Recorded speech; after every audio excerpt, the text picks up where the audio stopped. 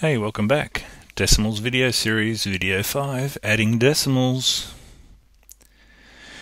Okay, adding decimals, we line up the decimal points. We can add extra zeros so that the number of digits match. And the decimal point in our answer stays in line with the decimal points in our question. Let's see how it works. Here's our example. We'll rewrite it so that the decimals are on top of each other, and notice that I've lined up the decimal points so that they're above each other. Important to set it out carefully. And then we just add the digits pretty normally here. 2 plus 7 is 9. The next column, 9 plus 4 is 13. We'll write down the 3 and we'll carry the 1 over. Now let's have a look. Where are we going to decide to put our decimal point? Well, it looks pretty logical. We're going to just line up our decimal points so it stays in line in our answer with the decimal points that were in the question. So our decimal point will go there.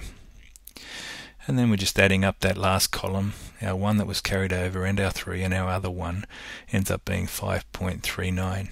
So we set it out all in a line, and the decimal point in our answer goes directly underneath the decimal points from our question. Even if we've got some more complicated ones here, we'll just try and line everything up so our decimal points are lined up, even if our numbers are a little bit out of whack there.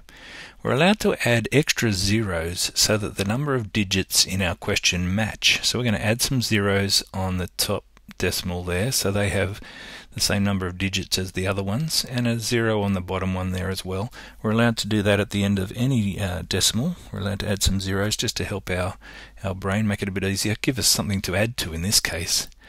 So 0 plus 5 plus 0, I think you can see we'll be writing a 5 down there. In the second column we have a 0 plus 6 plus 1 is a 7. Now the next column we have an 8 and a 2 making 10, making 13 altogether. We'll write the 3 down, and once more we'll carry a 1 over.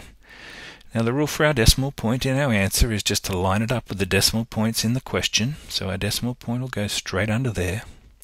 Then we'll add the rest of them normally. So 1 plus 7 is 8, plus 4 is 12, plus 2 is 14. We'll put the 4 digit down and we'll carry 1 over to the next column. 1 plus 2 plus 1 is 4. So, okay, we lined up the decimal points.